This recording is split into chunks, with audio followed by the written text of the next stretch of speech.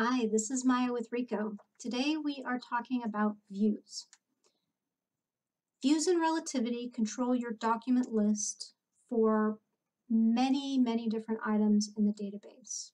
Most popular, most common ones you'll interact with are in the Documents view, which is what you're going to be dropped into when you first log into a database.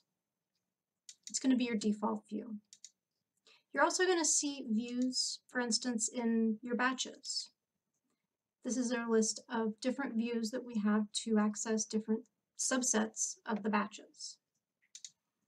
You'll also see a view in the Related Items pane. This one is the Family Related Items, and this list here is a view, so you can actually add and remove fields to this view as well. So the views themselves control which documents you see, which fields of information are available, and the sort order of the documents. You can also have public and private views, and you can edit and create views yourself. In order to edit a view, use the little pencil icon, and to make a new view, you select the new view icon. One thing to note, if you don't have access to these, they've been secured from you, and it's possible that your case manager will give you access. So when you are using views, you need to make sure that the one you're about to change is either public or private. When a view is public, it actually is available for all users. Every user is logged into the Documents view right when you first get into the database. And the reason that it's the first view is because the order is designated lower than all the rest of the views. So if we're going to make any changes to this view, it's going to be made for everyone. So if a reviewer needs a new field, we wanted to see the STR field PII, we can double click on it from the left-hand pane, bring it over to the right-hand pane. This left-hand pane is the available items, and the right-hand pane is the selected items. So once you get your field over into the selected items window, you can click and drag to configure it. And then when we hit save, that changes the view as it refreshes, and there's our new field available for us to use. And it's available for everyone to use. So also within this little view wizard, we can configure some other things. We can also adjust the conditions. So this is where you add filters or even saved searches to your view. So you're controlling the scope of your view with this. So if I just wanted to see all of the responsive documents, I can select the responsiveness field, click responsive, select apply. You can see a new condition is here. The only documents that are going to be visible to me are going to be the ones marked responsive. I'm not going to say that for this database, but that's how you add a condition. For the sort, this controls the order of the records in your list. So as you can see, we've got the control number, but you could sort by, date sent, date modified, custodian, whatever field suits your needs.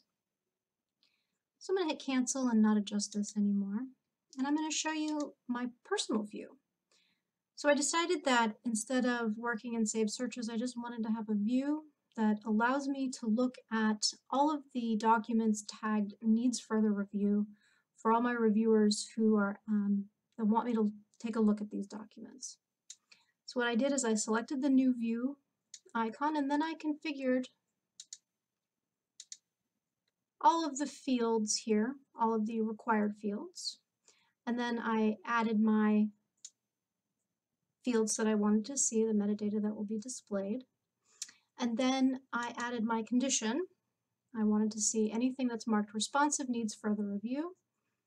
And I liked the control number sort order. So once I saved that, you can see that of the rather large database we've had, my total items is now down to 20. And this view is actually going to update and refresh when I refresh it. So if I change the designation of these needs further review documents to another responsiveness tag, they're all going to fall out of my view. And I can take a look and use this view until it's empty and then move on with my workday. So some other really common views that you'll use are your batch document views. These return the documents that that are checked out in your batch. And the views return either your entire batch, your entire My Checked Out batch, or the documents that have not yet been reviewed. Another example is production documents. This is a great one to get some pretty basic production reporting. How many documents have we produced? 5,000. How many documents did we produce for Vince Kaminsky? Got about 1,000 here. So you can see that in conjunction with fields, which I can show you here. So there's all our confidential produced documents. And with folders, views will work with all those to control your batch, give you some reporting, help you narrow down a subset of records, and find what you need. So that's the skinny on views. Good luck with your review, and thanks for joining me today.